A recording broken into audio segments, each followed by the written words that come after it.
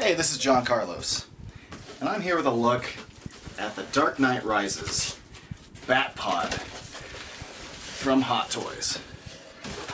Now, it comes outside of the shipper box with its own cardboard box. So we'll open this up and take a look at what's inside.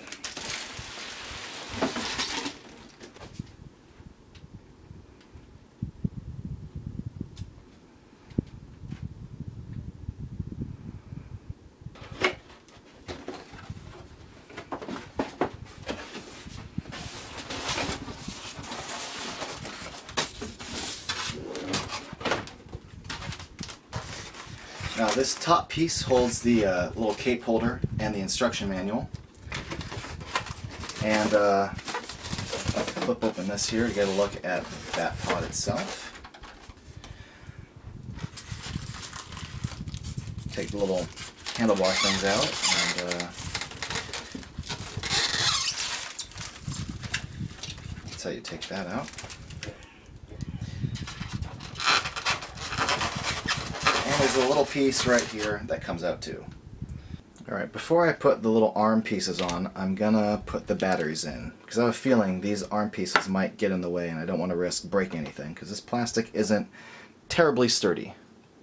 It looks like that screw is kind of hard to reach, but this little piece lifts up so you can access the screw better. Now it requires 2 AAA batteries, and without screwing it in, I just want to show you how this would all come back together. So now we'll put the arm pieces on, and there's these little rods that you can attach in advance that line up to that little hole in the pole. I would recommend you guide it with one finger as you pop on the top end here. Ah, there it goes.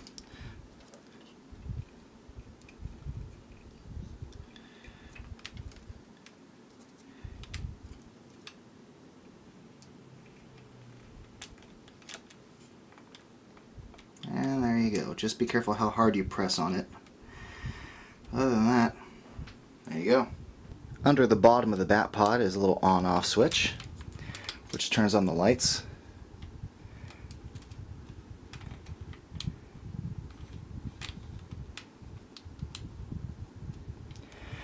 And here's how you can unlock the wheels. This one has a 2-point.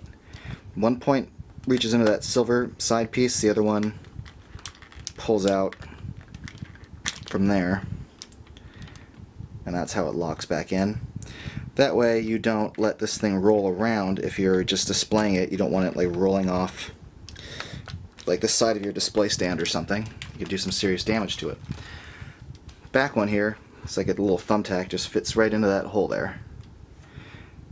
You have freewheeling and then locked.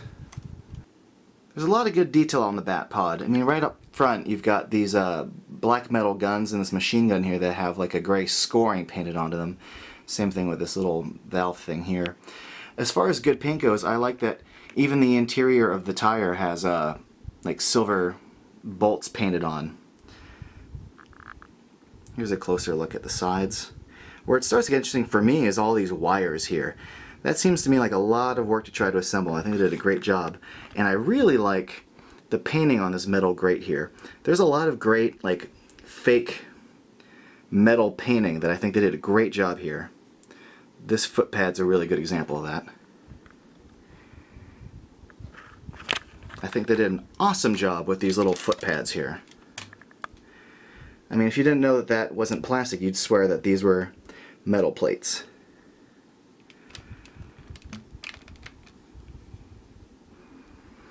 And of course the rubber of the tire reads perfectly, and I like that it's been painted and distressed because it's obviously been driven on for quite a while. Now this comes with a little strap that goes across the back of Batman's little back piece. Hopefully that stays. Now what that's for is to hold this little cape thing into place. And this ridge fits right along here. Hopefully this doesn't pop out. And it did not. Awesome. Now, you flip the cape over this doohickey, and that kind of holds a pattern for the cape to like fit onto. That way it's not just dragging across the back of the bat pod. It actually looks like it's kind of flying a bit. And it's got these little cuts in it. Right here, you see how it splits open a bit. Those cuts are for you to kind of tuck the cape into. So we'll try that now.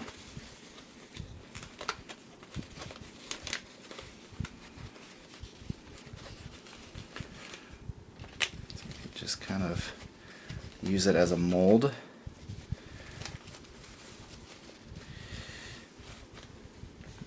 And kind of get that effect. The Batman DX12 comes with an EMP gun with this little clip that's meant to attach to the back right pedal of the bat pod. And it just clips on like so.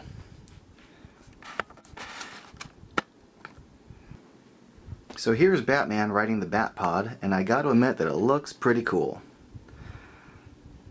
Now, I had to cheat a little bit here.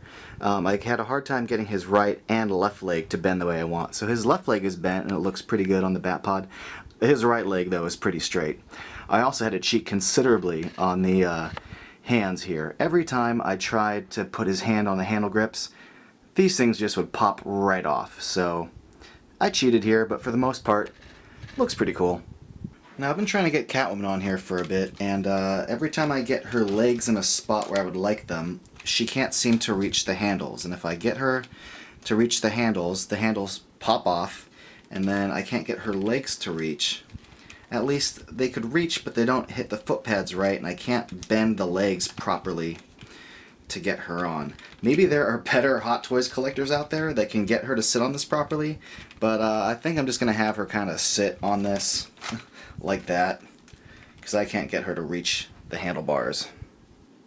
So here's the pose I ended up settling on with Catwoman.